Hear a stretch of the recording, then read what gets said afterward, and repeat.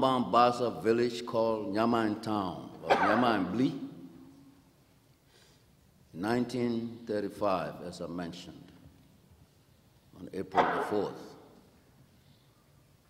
We don't have time to go to talk about how we got, April 30th rather, how we got to that April and the 30th, because my people didn't read book and so on. But we figured out how to calculate. When was Edwin J. Barkley president? All right, then we took it from there and so on. So we counted rice farms. How many rice farms were made? So we got to that, and so that's the year is 1935. In what used to be the Careysburg District, and then Marshall Territory, and now the Margibi County. That's where I originated from. And then because of the desire for education, I went several places. My father took me, we walked from Nyaman Town to Jihuang by the Doe River, got in a canoe, went to Monrovia. And my father took me to a man named Nugent Gibson on Broad Street in front of the Episcopal Cathedral. He was my father's lawyer, and he wanted me to stay with him. You know the system we had in Liberia, the country people would bring their children to the civilized people as wards to get an education. So that evening when we got there, there was another boy staying there. I don't know his name. But then Mr. Gibson called the boy and myself to the kitchen where he was sitting at the table, and he took out money out of his pocket and put it on the table, and the money made noise. In those days, there was no paper money, there was cash, Liberian coins, and because the boy got attracted by the sound of the money, he did like this in the kitchen, and the man slapped him. He said, "Why, you want to steal my money?" So anyway, we went and bought bread and brought the bread. You know, the founding people used to make those round, sweet bread. Some of you are not old enough to remember that. And so we brought the bread. He ate all the bread, didn't give us any. We slept near the door, in the entrance, on the floor, on the mat. And 5 o'clock that morning, I ran away. You'll laugh. It's serious business. I ran away. Luckily, I found my father getting in a canoe ready to go home. And he said, "Boy, where you going? Where you going?" I said, "Pa, I ran away. The man not good man, bad man." So we went home. Then, as circumstances would happen, I went to Banga. There at Banga, I joined the Methodist mission there and went to school there, Banga Methodist Mission, 1950. And then I finished the school there and went to Booker T. Washington Agricultural Industrial Institute in Kakata. And I graduated from there and went to Cuttington. They call it University College now, but in those days it was Cuttington College and Divinity School.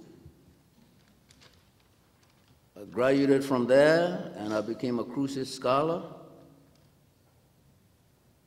and went to Syracuse University and did my master's in educational administration.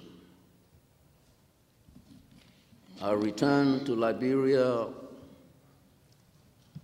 1963, 62, and they were going to make me principal of the Methodist elementary school that they had just built there in Sinkhor.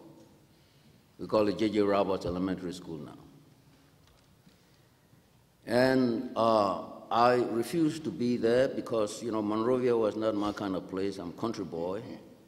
So I decided to go back to Banga, to the school where I got started, and became the teacher there and the principal there. And after 5 years there, I got another scholarship, Crusade Scholar, to become a preacher man. And I went to Boston University School of Theology. During 1968, during that time, Ellen Saliv was at Harvard. So we interacted, saw each other every now and then.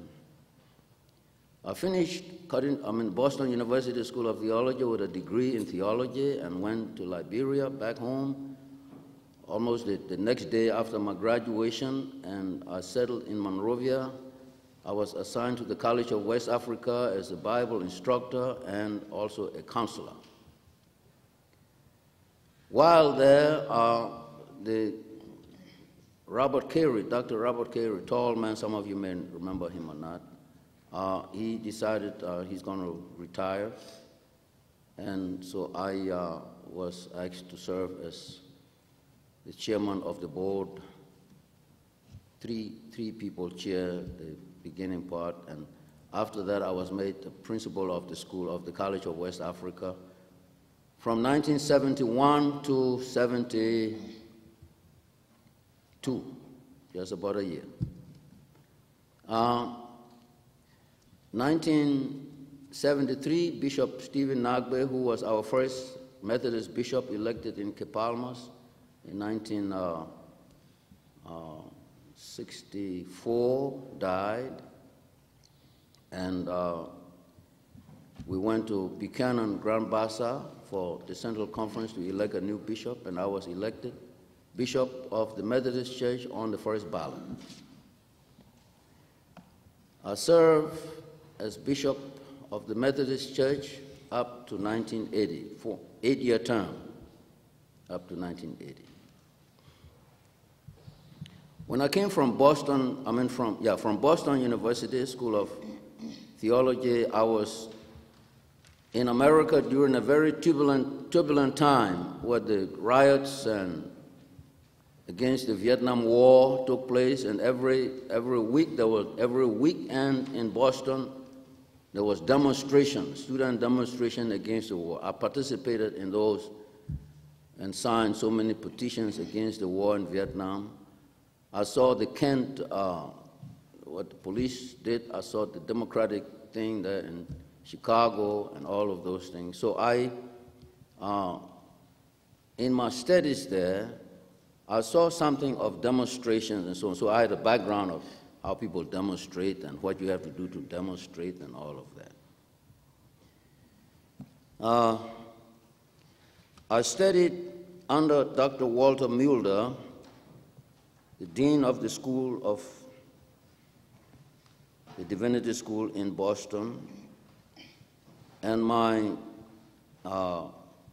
concentration was in social ethics, Christian ethics, under Walter Mulder and Paul Dietz. Social activism became my cup of tea.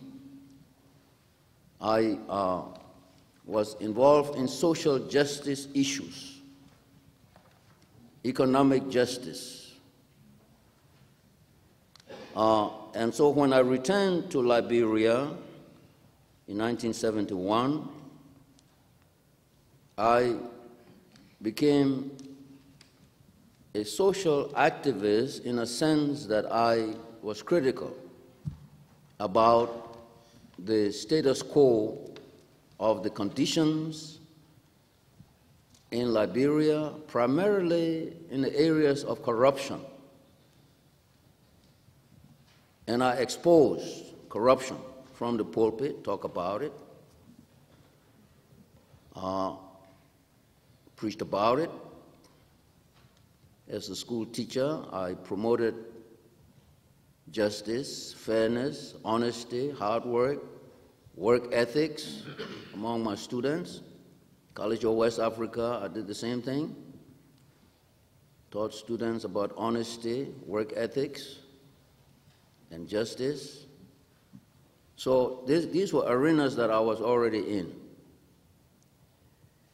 Then, as you may remember, the Vice President, James Edward Greene, died.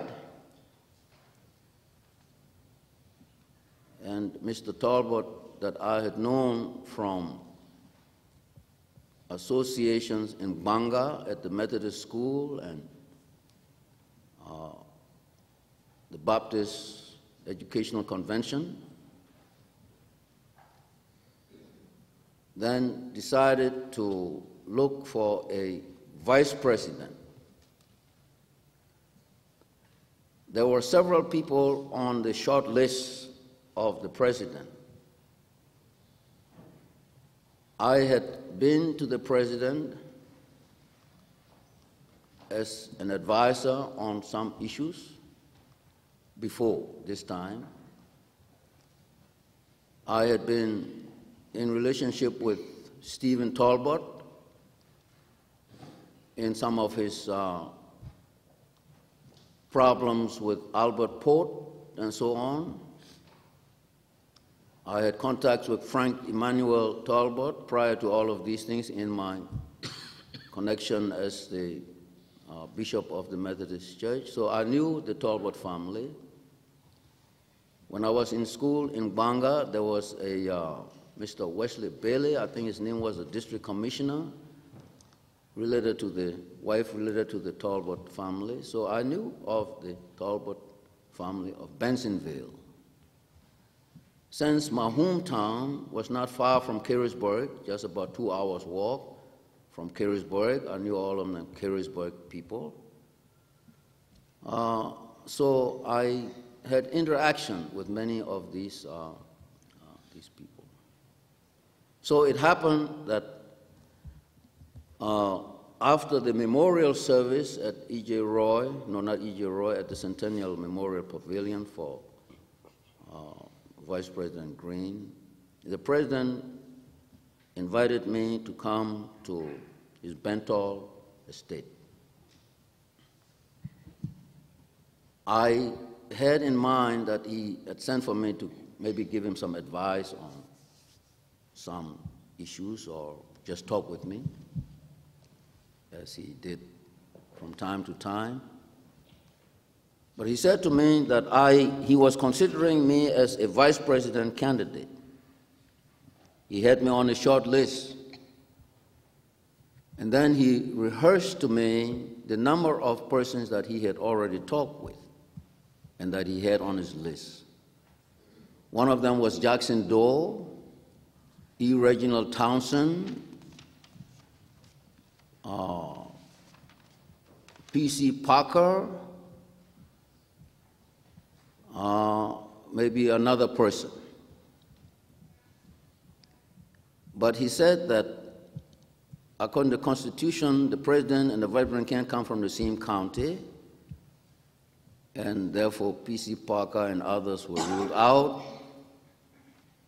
So that remained Jackson Doe, Nimba County, Reginald Townsend, Marshall Territory, and myself, Bond County. I'm a transplant Margibi person from Bond County, Banga man. So I know how to speak Pele.